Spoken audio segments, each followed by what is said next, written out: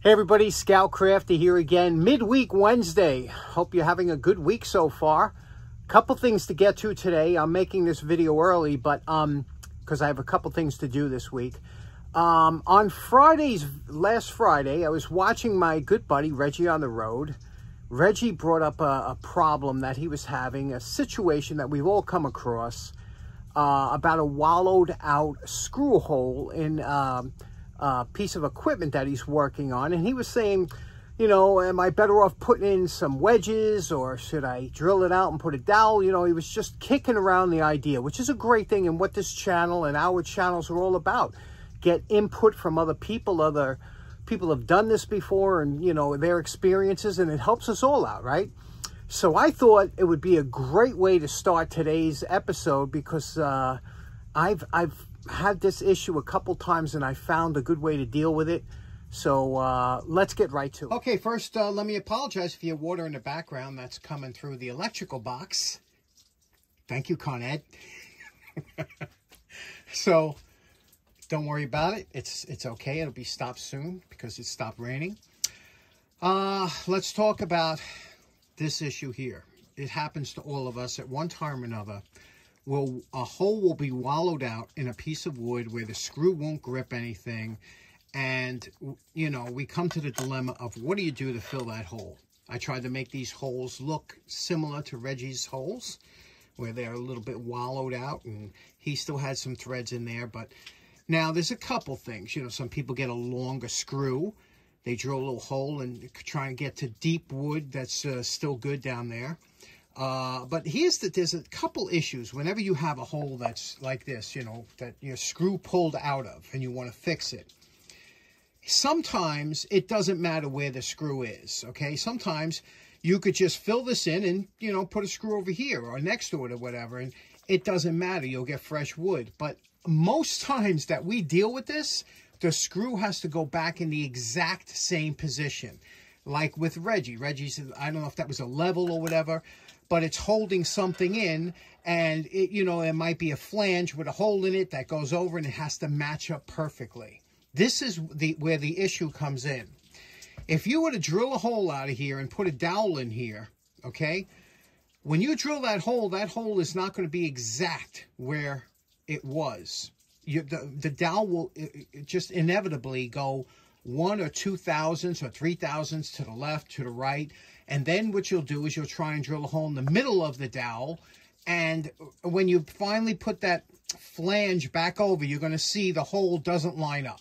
Now it's going to twist the flange. It's going to look like junk. So this is what I have found the best way to do it. So here we have a couple ways. Now, if this was like a doorknob or something, and just one of the screws fell out of the plate around the doorknob, you can easily do the old-fashioned fix of taking a toothpick, and toothpicks come in so handy in the shop. But you could take a toothpick, break off a piece here so that it's like this, and then when you put this in, it'll tighten up against the toothpick. But even then, it'll cock the screw to one side because you have the toothpick over here. And when you have like a flathead screw that isn't going in straight and it's cocked to one side, it looks like junk, right? It looks like crap. So, how do we fix this? How do we get this correct to do it upright? Now, first thing you have to look at is determine how much damage is around the hole. Now, if you have a lot of damage around the hole, and this is something that's going to be seen, you're going to want a larger dowel.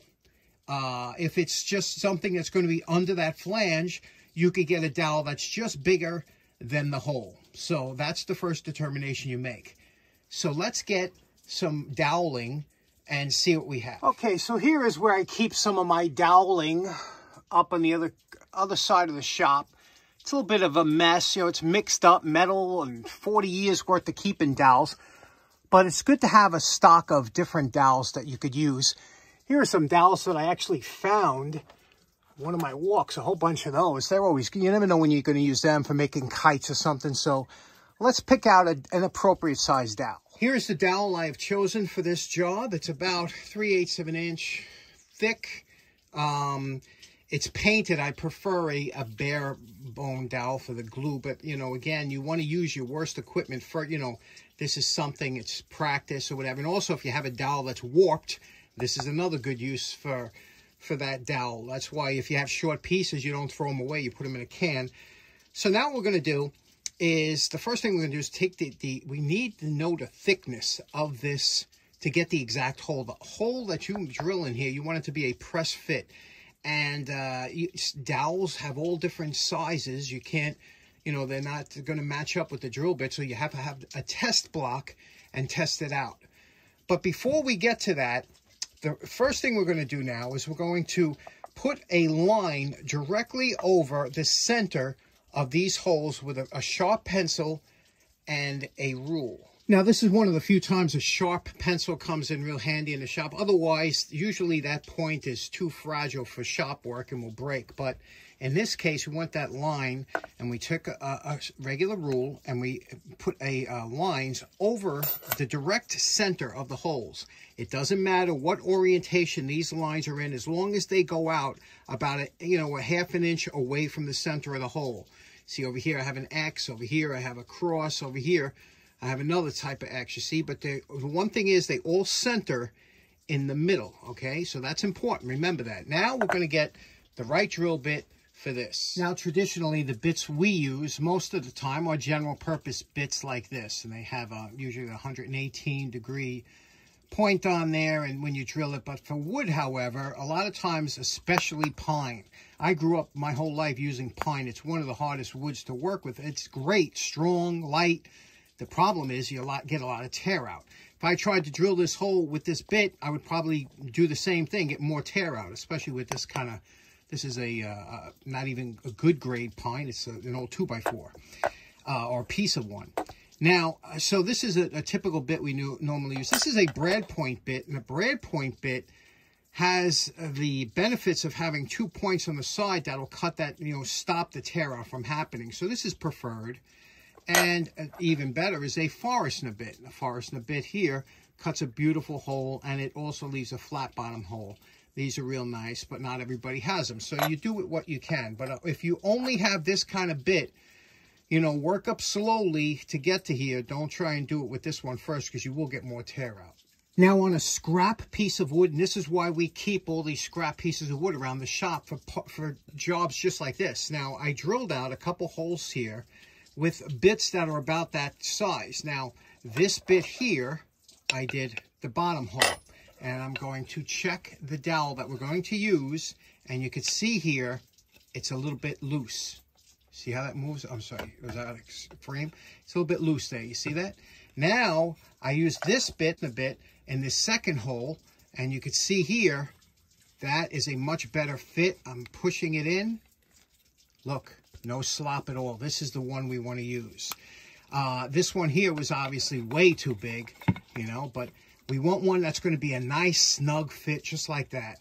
Once you have the proper drill bit, then you're going to drill out all your holes. Now, it's important to remember, it doesn't matter if the drill moves a 1/16 of an inch either way, up or down. It don't matter. It doesn't have to be directly in the middle. In fact, with this one here, I'm going to move the drill over a little bit and purposely drill off center to show you why it wouldn't matter with this system. Okay, we drilled our 3 holes. Notice this one is off center. I drilled it specifically a little bit to the left.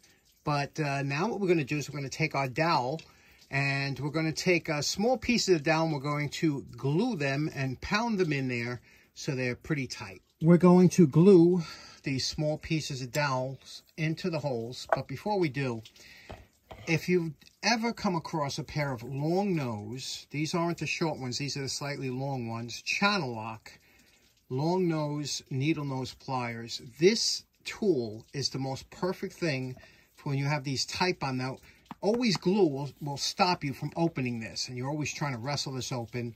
You take these long nose pliers, there's a little lip there. You place them just between the lip and the base, and you give a little push up, and it pops it right open, no matter how tight the glue is there. This is the tool for that job.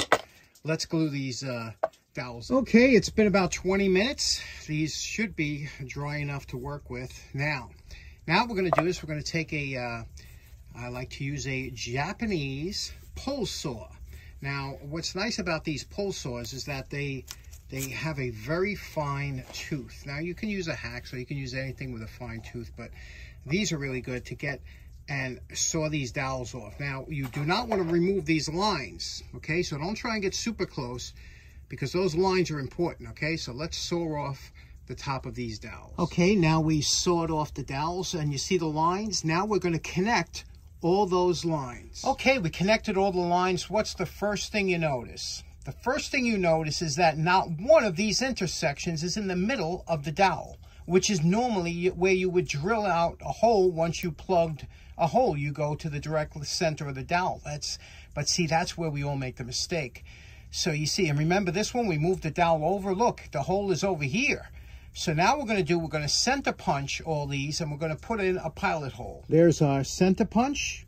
Now we drilled our pilot holes. Now we could take it over and sand or plane the top. And there we go. Those holes are directly where the center of the old screws were. Even though the dowels might look off a little bit, that's how you have to do it. That's the only way you can get registration of your old screw into an existing hole. Because like I said, if you tried to plug it with a dowel, you're going to drill. It's just only natural. You're going to drill in the center of the dowel, and you see how all of the holes would have been off, right? That's the best way I have found to do it. What are your thoughts on that?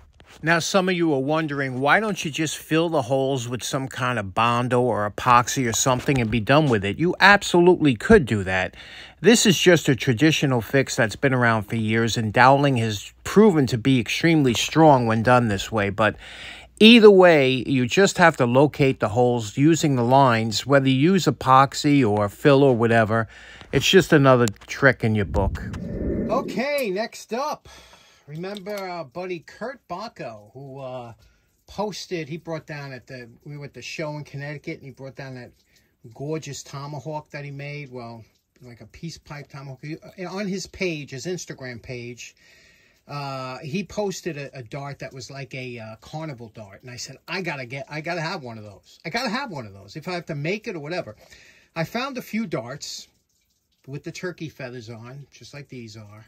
These are number 2, which is the larger ones. Usually we throw number 1s here. And I just want to see, I took kind of the worst ones, missing a piece of feather here. I wanted to see if it'll accept stain to get it to that same nice vintage color, which is, you know, what, gun stock most likely. The problem would be here, because over here, next to the feathers, they have like a glue running down there that holds the feathers on. Or the flights as they're called. And so now what we're going to do is we're going to sand this down and see if we can get it to accept some gun stock stain. Okay, using some fine aluminum oxide sandpaper, we took it down, we got rid of all the hand oils, got rid of the initials that were on there. Now what we're going to do is we're going to take our favorite Minwax gun stock, shake it up a little bit, and we're going to put this on with a brush. I usually put it on with a swatch of paper towel. But for back here, you have to be very careful. I don't know if it's going to accept the stain, but sometimes you could just make it a little darker. You got to be careful not to touch the feathers because it will draw the color into the feathers. We don't want to do that. So you take your time here. When you get to this band here, then you could turn to your regular swatch and do it this way. So let's see if we can color this.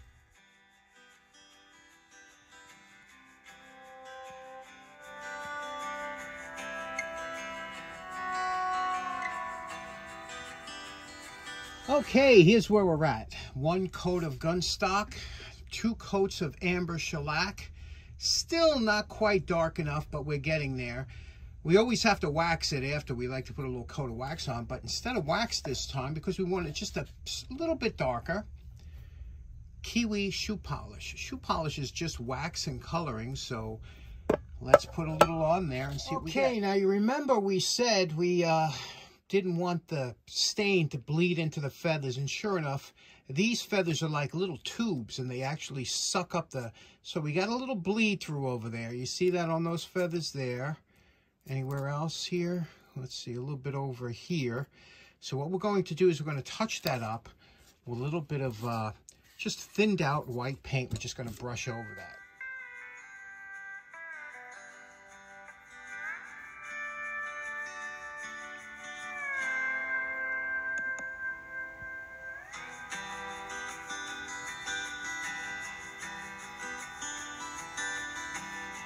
Okay, now we're calling this project done. You can see how this came out. We put the little black band on it like it was in the photograph here. And what do you think? It's a, it looks just like almost like his Carnival dart, doesn't it?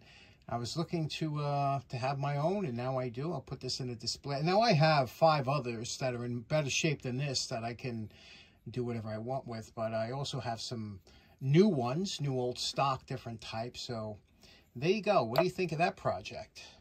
Okay, so in closing, that was a couple of good subjects we covered. And as with that dart, you know, there's an old expression that says necessity is the mother of invention. And I needed one, so I had to invent it, you know, more or less out of another. But let me know what you think. I hope you have a great rest of your week. We'll see you again on Friday. Take care now. Bye-bye.